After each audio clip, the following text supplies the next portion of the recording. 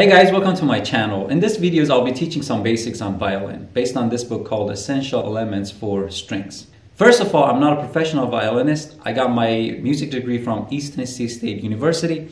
I teach at Guitar Center down in Johnson City, Tennessee. I teach guitar, ukulele, a little bit of mandolin, violin, fiddle, and bass guitar. So I decided to make these videos for those who want to learn the basics for violin. All right. So let's look at the first page of this book.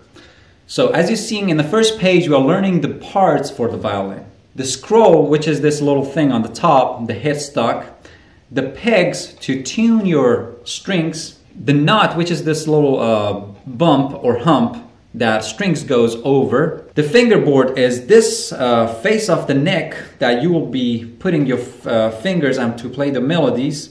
The neck is basically this whole thing is the neck that holds the strings. And the bridge is this little piece right here between the F holes that strings go over it. If you look inside the instrument from the F hole, you will be seeing a wooden post that holds the pressure of the strings. Then we got the fine tuners. The fine tuners are this 4 tuners right here.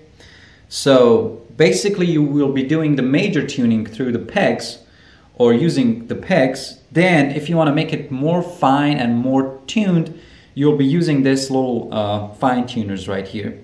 The tailpiece is this part here that goes all the way down. The chin rest is this part here that you will be basically holding the instrument using your chin. And the end button that holds the tailpiece and all the strings and the pressure. Now let's talk about the bow. The bow has a tip, which is right here. Then also has a stick, which, stick, right, to hold the hair.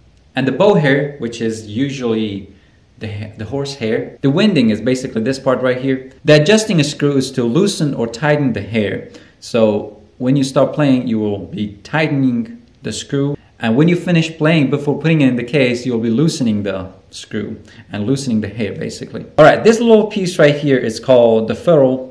And this part here that you will be holding the bow, it's called the frog.